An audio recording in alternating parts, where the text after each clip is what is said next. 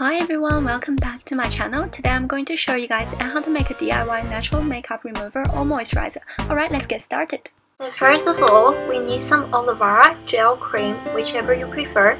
This to help dilute the olive oil later on. And next, to get some extra virgin olive oil. This will help to dissolve the makeup, and this will be the base of our makeup remover.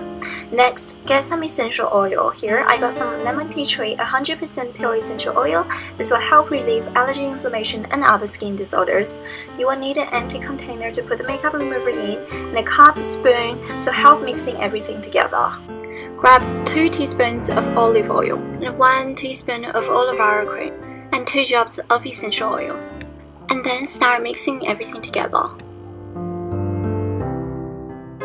After mixing, pour into the container, and there you go.